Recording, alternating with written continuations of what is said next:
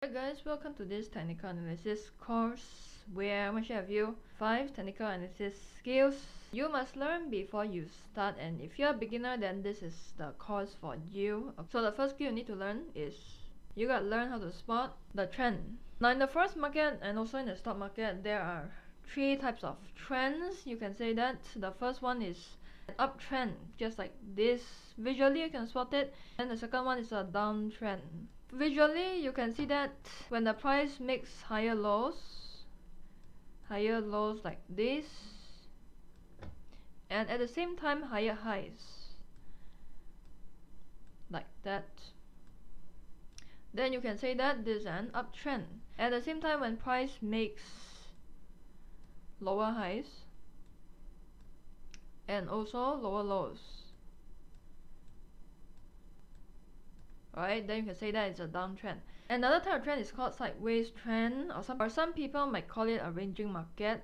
Does trend trading give you a higher probability, or does range trading give you a higher probability of making money in the long term? I would say for beginners and also for experienced traders, it's better for you to trade along with the trend. In a ranging market, what happens is that there's a lot of volatility, there's a lot of whipsaws, and it's very easy for you to get stopped out. And in a ranging market that goes sideways, okay, it just tends to give you a lot of false breakouts, a lot of false signals. So I would prefer that if you trade the trend as compared to the range. But with that said, if you are one of those minority of range traders, then feel free to trade the range. Okay, some of the benefits of spotting the trend.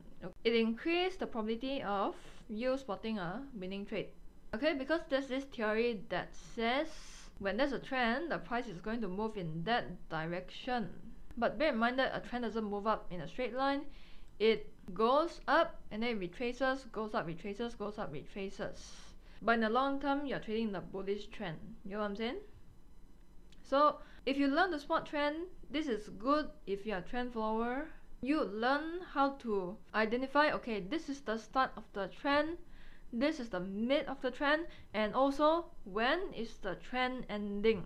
When you study the inside out of a trend, you know when is the early stage, when is the mid stage, and also when is the end of the whole entire stage. Now understand that different stages of the trend, the start of the trend, the mid of the trend, and also the end of the trend, requires different indicators, requires different strategies for you to spot. For example, if you want to spot trend reversals, then you use a strategy, for example, a breakout below the trend line, or you can use a strategy that involves divergence, which I'm going to share with you later on. And basically, if you're a trend trader, you're gonna learn how to use the trend indicators so that you can use them to determine, okay, am I trading the bullish trend, or am I trading the bearish trend, or is this a sideways market? Use your trend indicators. So example of trend indicators, a very popular one is trend lines. The drawing of the trend line is more of an art than a science, because when you draw a trend line, it might be different from the way I draw it, because it's kind of subjective. So the main thing you need to know is you gotta learn how to draw a proper trend line that is not way too far off as compared to how most people would draw their trend line. You know what I'm saying? For an uptrend, you draw the trend line below the price. Okay, now a lot of people ask, how come in an uptrend you cannot draw a trend line just like that so that you can trade the breakout to the upside? Now here's the thing, when you trade the breakout to the upside just like that, very oftentimes it's a little bit more risky. Why is that? Because when this breakout occurs, particularly at the end of the trend, this probably tells you that, okay, the market has exhausted, the bullish trend is going to end. And normally the breakout, based on experience, it doesn't last very long. So if you have to compare, okay, should I trade breakout on the upside, or should I trade the retracement to the downside and then you enter here? I would prefer the retracement trade, because you're entering at a better price, you get a good risk to reward ratio, and you're trading the bounce off from the trend line rather than the breakout. So personally, I would trade the retracement down to the support, retracement down to the support, please don't mind the writing, as compared to a breakout to the upside. This is just based on my own opinion. So this for the uptrend, then for the downtrend, okay? For a downtrend, you draw the trend line above the price, and you draw it at the lower highs, you see, 1, 2, and 3, and probably you can enter on a third touch over here. Again, you see, if you draw a trend line on the downside, okay, maybe it will look something like this. Okay, it's not perfect, but along the way you see breakouts, okay, but it doesn't really last long, you know what I'm saying? You can draw the bottom trend line to exit. Bottom trend line is a take profit target. So some of the tips for you if you're a trend line trader. This is very important, okay? You gotta learn to spot strong and weak trend lines, because doesn't mean that if the price tests the trend line then you gotta go in. Doesn't mean that if the price approaches trend line then you need to do this or that, because context is very important. Is the price testing a strong trend line, or is it testing a weak trend line, or is it testing a mediocre trend line? You gotta understand that, okay? There are many factors that makes a strong trend line, but what makes a strong trend line, just to give you a couple of pointers. The first one, angles cannot be too steep, okay? Cannot be too steep. When you have a trend line that is as straight as a pole going up just like that, it is not a strong trend line. And also a strong trend line is formed when it takes a long time for it to form. When you look at a trend line on a D1 time frame and H1 time frame, provided both are the same length, which one do you think is stronger? The trend line that you see on the daily time frame is stronger. And also, if the price tests the trend line at least 3 times, in fact the more times it tests the better, but with that said, if it tested way too many times, like for example 10-15 times, it probably tells you that the bullish trend is going to end. When it comes to trend line, you gotta learn how to draw it, because like I said, it's more of an art than a science, and it is a skill that takes time. So if in the first week you cannot draw a trend line properly, then you gotta practice more. The best way to learn it is through drawing it using your hands rather than reading a book about trend lines. Going back to the example just now, okay, I zoom out a little bit and you can see that in a major trend line, okay, let's call this a major trend line. In a major trend line, some people call it a stronger trend line as well. You can also draw minor trend lines. For example, trend lines that last only a while. It's a minor trend line, okay. Trend lines that last only for a while, okay. So this is an hourly chart, and you realize that this trend line is very steep, okay. This trend line, minor trend line, is very steep. This one is also very steep. And also this one is very steep. And also you realize that these 3 minor trend lines that I draw, it is not only very steep, but also when the price breaks above the trend line, okay, when it breaks above, the upside movement doesn't really last long. You see price broke here again, and it break one more time on the third trend line over here. The upside movement doesn't really last long. In fact, it went down afterwards. Compare that with a major trend line. You see price broke this major trend line at this point in time, and you have a major bullish trend after that. One important rule for you is try to avoid drawing minor trend lines, because I find that it's quite redundant, and also I find that it's gonna clutter your chart.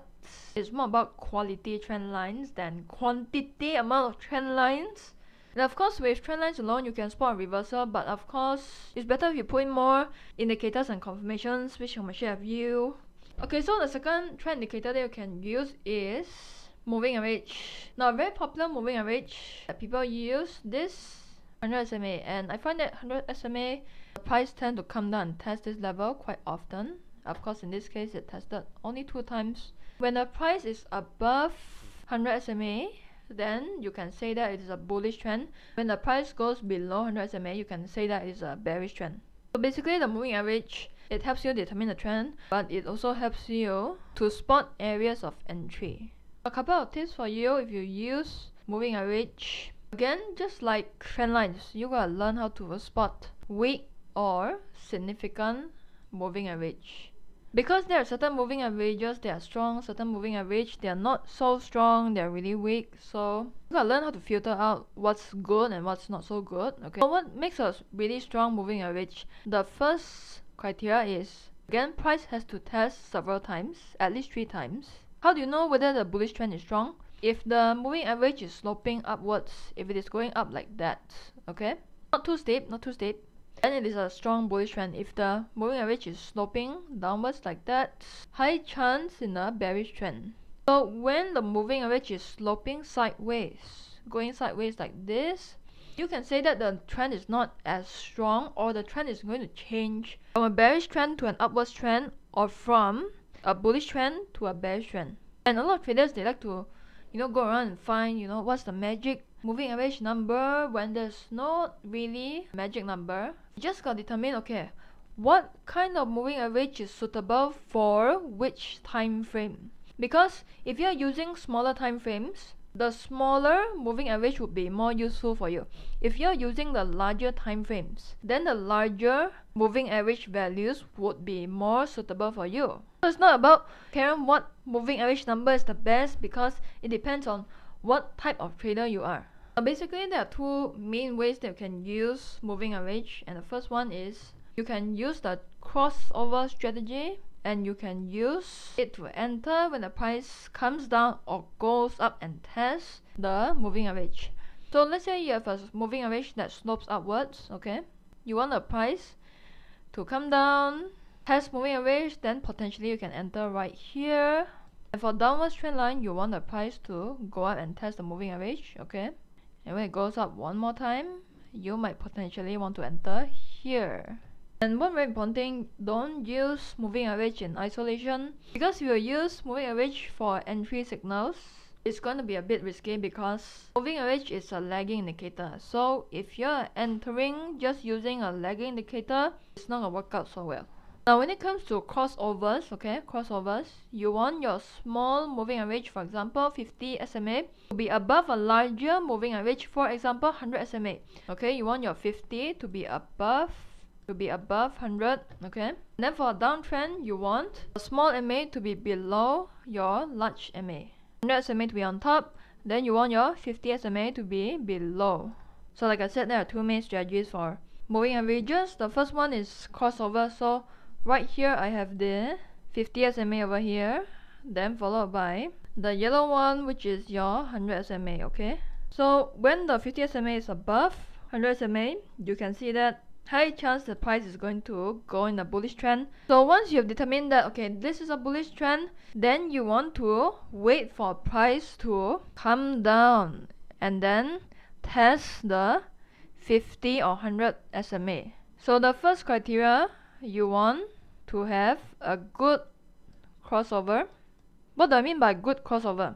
Aside from the fact that the small moving average has to be above the large moving average, the larger the gap in between the two moving averages, the stronger is the trend, okay? So once you see this crossover, then you want to wait for price to retrace, okay? You want to wait for price to retrace and then test the 50 SMA or 100 SMA.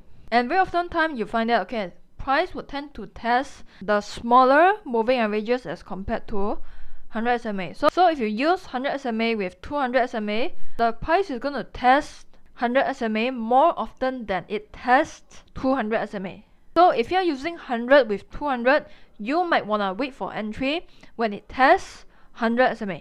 Now this for bullish trend. When it comes to bearish trend, I changed the color a little bit, so I'm just going to label it for you so that's not too confusing. The white one is your 100 SMA, then the yellow line is your 50 SMA. Okay, so in a good downtrend, you want the 50 SMA to be below 100 SMA. Okay, that's the first criteria, crossover. Then of course, the larger the gap, the better it is. Second criteria, again, you want to wait for retracement back up to the moving average. So in this case, it went back up and test 100 SMA before it retraced. And over here, it went out and test 50 SMA before it retraced. Now the key thing is, where do you put your stop loss? You put your stop loss at the slower moving average, always. And in this case, it is the 100 SMA. Okay? If you enter at the 50 SMA, then you put your stop loss at where the 100 SMA is. If you use 100 and 200 SMA, then you put your stop loss at where the 200 SMA is. So you realize that when the two moving averages start to converge over here, okay, start to converge over here, then you better get out. So in a way, you can use crossovers as a take profit strategy. And a lot of stock investors, they do this. When there's a moving average crossover, they are going to take profit. When they are holding their stock long term, they are going to take profit. Okay, then the second skill that you should learn is learn how to read overbought and oversold levels. We gotta learn how to use momentum indicators. Now there are three main momentum indicators that people use: RSI, stochastics, and also MACD. So because MACD is a little bit more complex, I'm not gonna cover it too much. I'm just gonna cover on stochastics and then RSI and also CCI. When it comes to stochastics, RSI, CCI, they have some things in common, okay? The values might be a bit different, but the principles are about the same. Normally they are at the bottom of your chart, so you will see two lines over here. So this area over here, okay, is your overbought level. This level over here at the bottom is your oversold level. Just understand this for now. And in the middle over here, from here to here, this is the neutral level. Overbought at the top, oversold at the bottom. So some pointers to take note. Again, you don't just trade based on oversold and overbought. Doesn't mean that if it is oversold, then you need to buy. Doesn't mean that if it is overbought, then you need to sell. Because you know why? Price can remain at those levels for a long time. When you see a stock or currency pair being oversold, it can still continue to go down and down and down, and then you get stopped out again and again and again. But basically in an uptrend, assuming that you're trading along with the trend, you're gonna ignore overbought signals. And if you're trading a downtrend, you're gonna ignore oversold signals, because in an uptrend, you're gonna see a lot of overbought signals. In a downtrend, you're gonna see a lot of oversold signals, which means that very likely those signals are going to be false signals. So in an uptrend, you want to enter when it goes to oversold, potentially enter. And in a downtrend, you want to potentially enter when it goes to an overbought level. There are a lot of momentum indicators: RSI, MACD, CCI, stochastics, but just pick one. Okay, just pick one. At most you can use two, but anything more than that, I feel that is redundant, because most of the time these indicators just give you the same signals. So if I pick RSI for example, and now let's apply whatever that you've learned so far, your trend line, your moving average. Again, this white line is your 100 SMA. You can see right here there's a confluence, okay, where the price tests the trend line, at the same time it tests moving average, and at the same time it gives you a bearish candlestick signal. So this is what I call a high probability trade. Of course you can see that there's a little bit of false breakout over here, okay? Now how do you spot false breakouts? There are many ways that you can spot false breakouts. The first one is a time filter, second one is a candlestick filter. For example, if you see a breakout like this over here, and it breaks out on a bearish candlestick pattern, and in this case this is a bearish harmony pattern, please tell you that okay, high chance this is a false breakout. And the other thing is that when a false breakout occurs, it wouldn't last very long. Probably lasts okay a few candles, then it goes back down. If it breaks above the trend line, okay, and there are a lot of candles, it lasts for more than 2 days, you can say that this is not really a false breakout, this is the end of the trend. So I'm not going to digress too much, but you can see that the first confirmation is that it tests the trend line, okay. Second confirmation is that it tests the 100 moving average. Third confirmation, it gives you a bearish candlestick signal. And the fourth confirmation, you realize that RSI went from overbought and then back to the neutral level. So basically you have 4 confirmations that the price is going to continue to go down from this point onwards, okay. Then the question is, can you add more confirmation? Yes, you can, if you want to. If you look at CCI, stochastics, most of the time it's going to give you the same signal, okay? See, when CCI goes to overbought, stochastics also went to overbought. Again over here, overbought, oversold here, and oversold here. Of course, CCI gave you a little bit earlier, the signal. Oversold here, oversold here. So on and so forth, you can see the same thing. It doesn't happen all the time. I realize that this is a downtrend, okay? Whenever CCI, stochastics go to overbought, okay, you see price went down from here a little bit. Again, CCI gives you overbought signal over here. Price went down from here, ranges a little bit, go down from there. But if you look at oversold signals, okay, for example here, okay, oversold signal here, the price didn't really go up that much. In fact, it ranges sideways, then it go down. Okay guys, the next skill you're gonna learn is learn how to spot trend reversals. To learn how to spot trend reversals, you need to use your momentum indicators. You can also use your trend lines, okay. Downtrend, the price is making lower highs. But if you look at your stochastics, your momentum indicator, the price is making higher lows, and this is what we call a positive divergence. A positive divergence basically when your momentum indicator is sloping upwards. Okay, so this is for a downtrend. For an uptrend, you can use RSI as well. And if you put in your trend line, you can see that price is making higher lows. Okay, higher lows. Almost at the end of the trend, RSI is making lower highs. Okay, lower highs. Divergence can also have false signals. So you want to wait for a break in a trend line for you to confirm that the bullish trend has ended. Add that with moving average crossovers. Add that with price action confirmation. And also if you learn to read chart patterns, you realize that this here is a head and shoulder pattern over here. This is the head, this is the left shoulder, then this is the right shoulder.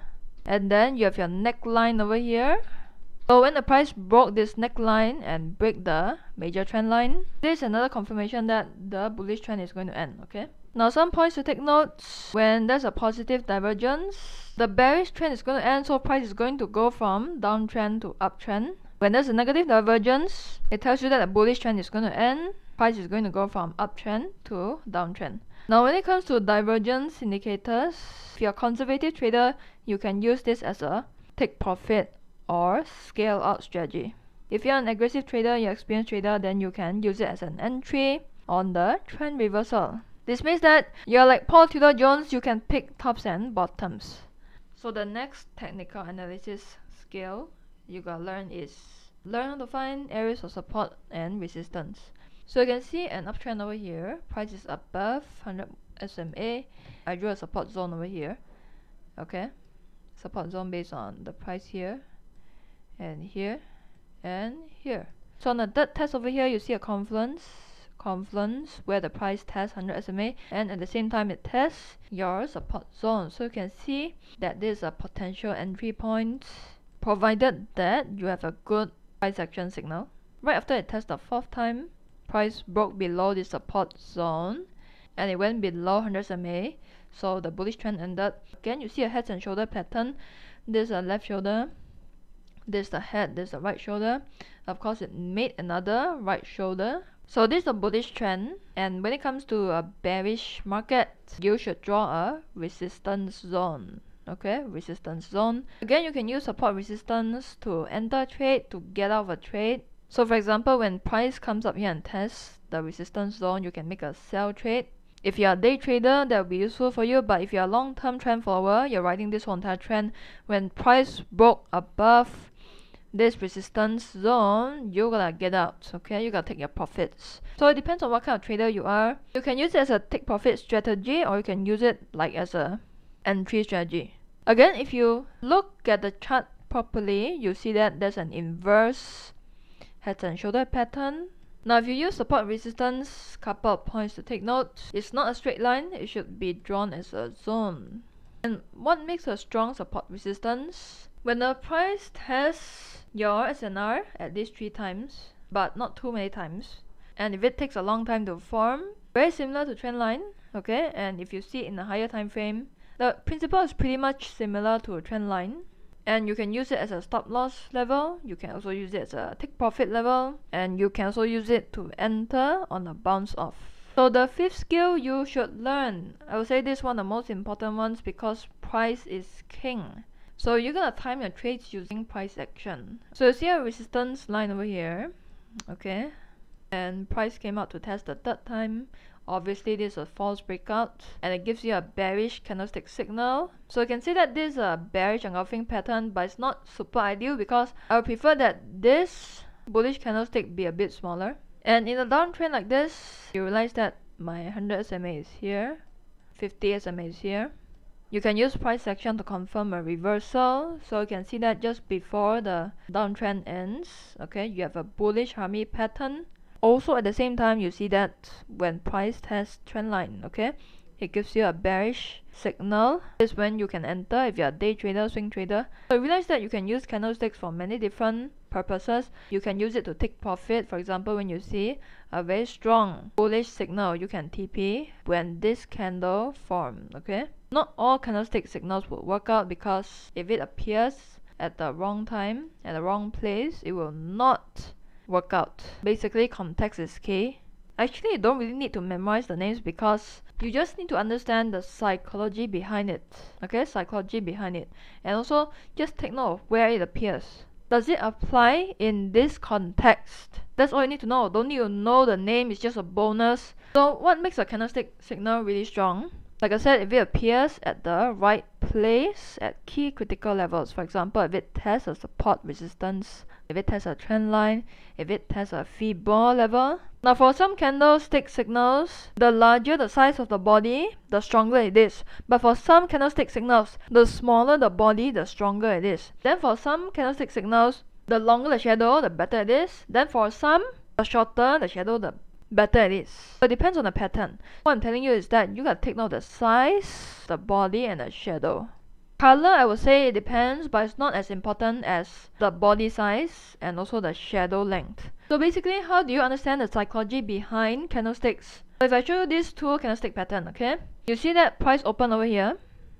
During this time frame, sellers push the price all the way down. And it seems like that, okay, the sellers are winning, the bears are coming in, but then almost at the end of the time frame, the buyers start to come in and then push the price up, all the way up, and then it closes at this level. So who do you think won? If I give you some context, at the initial part of the buying and selling, it is mostly retail and mature traders. But at the end of the buying and selling, at the end of the period, the buying and selling is dominated by professional traders. So at the end of the session, the pros push the price up. So who do you think won? Buyers or sellers?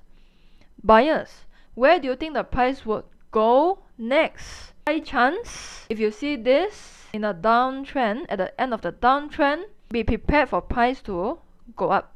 But of course, if this pattern appears at the end of an uptrend, the price might actually go down because you know why? The fact that sellers push the price down all the way down here tells you that, okay, there is some sellers that came in. But personally, I would say that this is a stronger bullish pattern than a bearish pattern, okay?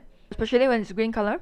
For this candle, okay, price open here and then close here, and then buyers push the price all the way up, okay, and it seems like that buyers are winning. And then later on, the sellers start to come in, push the price all the way down. At the end of the session, who won the game?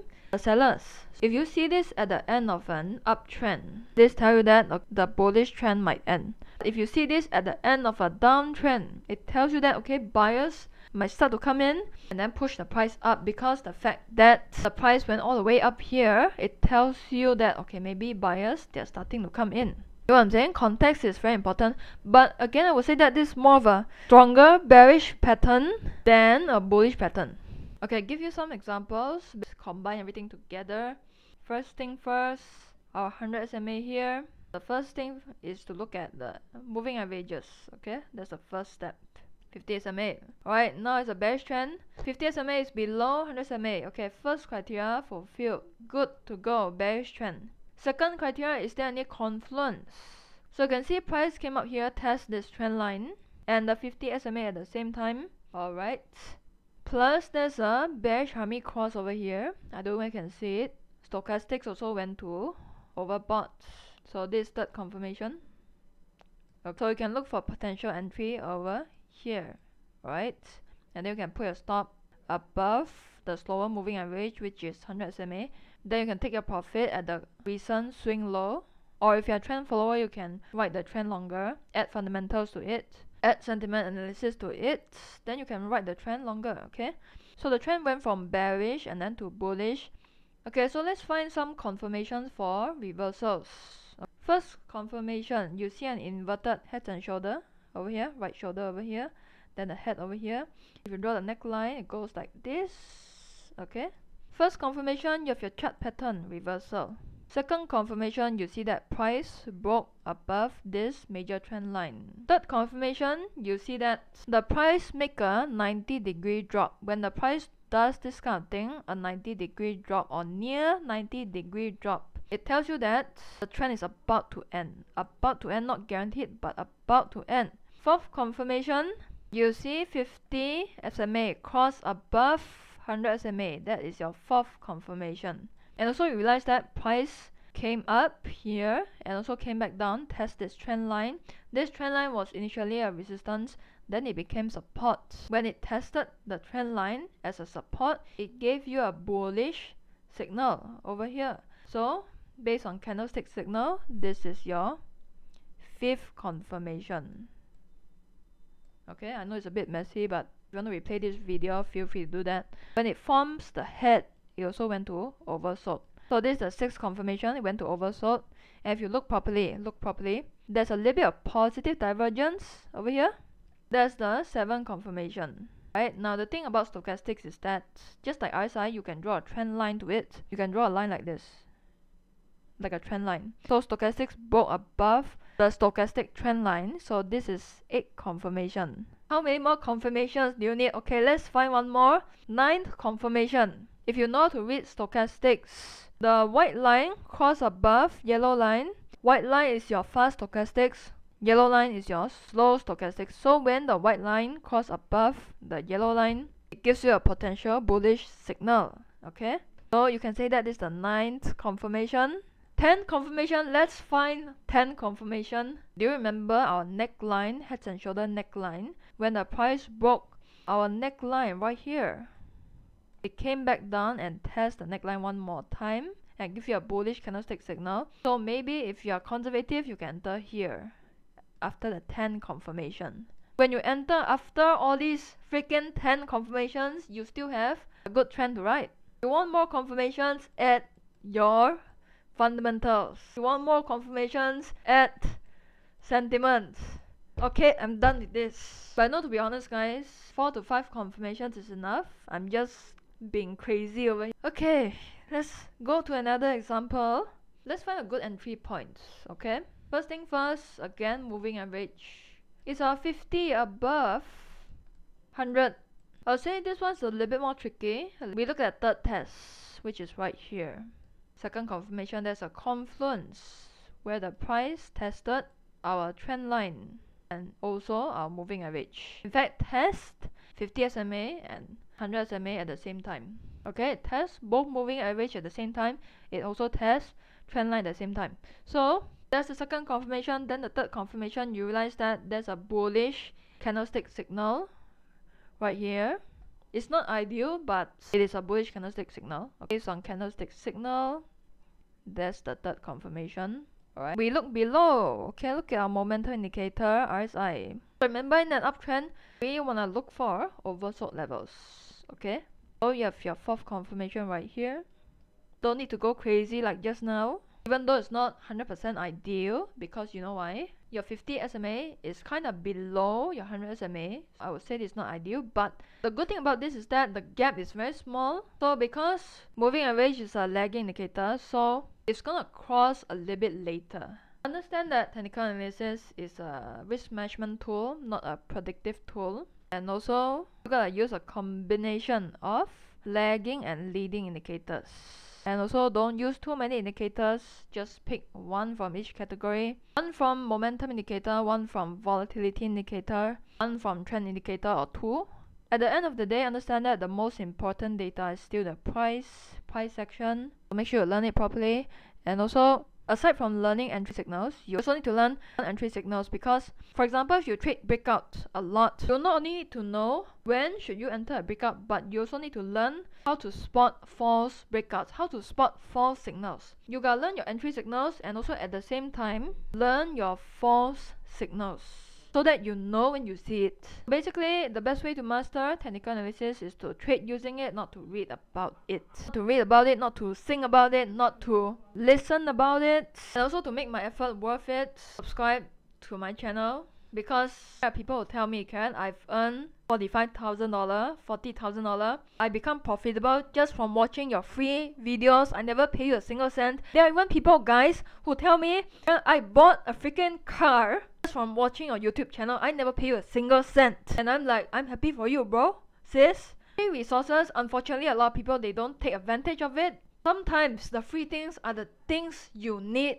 to help you your career, take your business to the next level. You know what I'm saying? Even though it's free, okay, I can easily charge for it, but this one I just give you for free.